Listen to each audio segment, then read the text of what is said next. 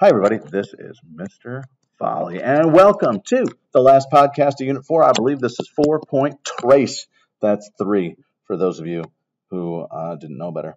So what we're going to do here is just look at images and relate those images to the characteristics of different types of bonding and introduce one new type of bonding. So metallic. The key to metallic bonds are there are free-moving electrons. That's kind of the answer to most every question. Why are metals malleable? So I take the hammer of Thor and it shifts. Do you see how these electrons move around? And they're still these electrons are moving around and they're still attracting them to the mass of it. Okay? Why? Because the electrons are free moving. Why does it conduct electricity? Electricity is the flow of ions. And guess what, my friends?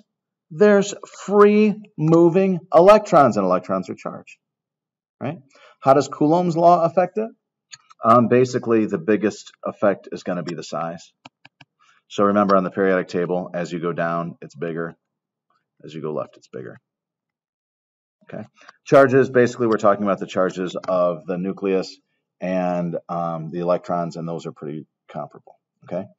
Another representation is a swarm of delocalized electrons.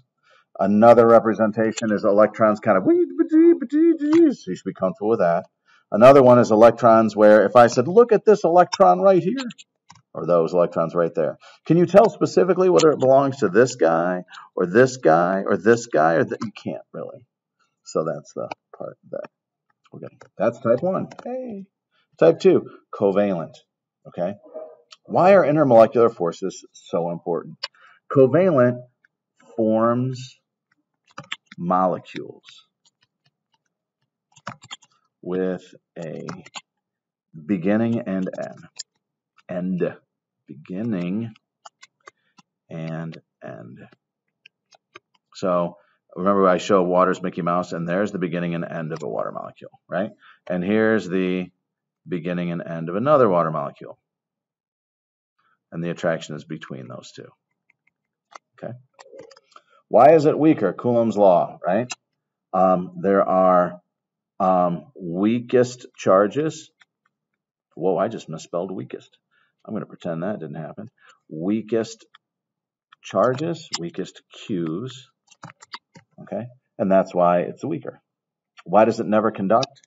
There are no ions. Now, I found this adorable thing diving through Google Image a few years ago. Sarah, I'm cold. Oh, sorry, it was Emily. I'm cold. Sarah, I'm cold too. They share the blanket. Wow, we both feel so cozy and comfortable after sharing a blanket. See how this water is? They're sharing these electrons. And they're sharing these electrons. Okay. Intermolecular forces. This should seem very familiar to you because it was on your last test. Intramolecular forces, which in this case would be covalent. Okay.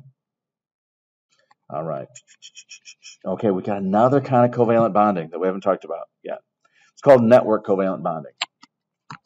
It has carbon or silicon to have 4 bonds. Whoops. So if I look at this, you see how this carbon has 1, 2, 3, and then it's got a backdoor bond. Okay, 4 bonds. So why is it so strong? Bond angles are large, and number of bonds are many. Why is it brittle? Bonds don't reform easily. Remember, the only thing malleable is metallic bonds, and metallic bonds are malleable because the electrons are free to flow and reform bonds. Okay. Why does it never conduct? No ions. Okay. So there's diamond. So this is the strongest of all of the bonds, and it's basically diamond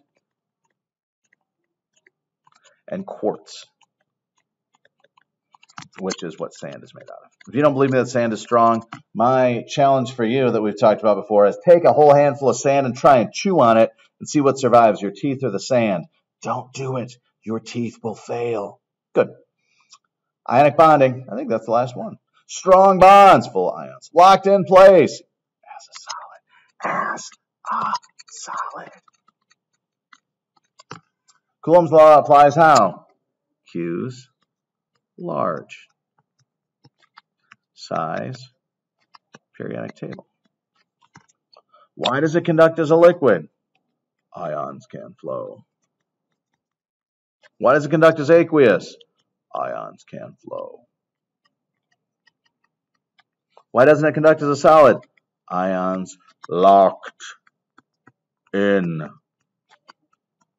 place. Why is it brittle? Again, so when we talk about brittle, we talk about how bonds don't reform.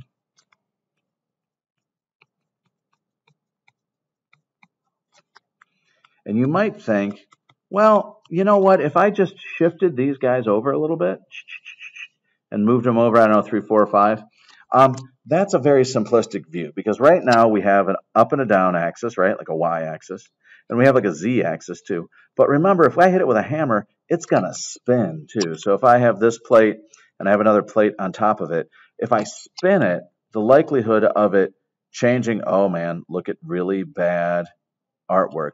The likelihood of it being aligned perfectly is very low. So the bonds don't reform easily, and the reason for that is because like charges repel.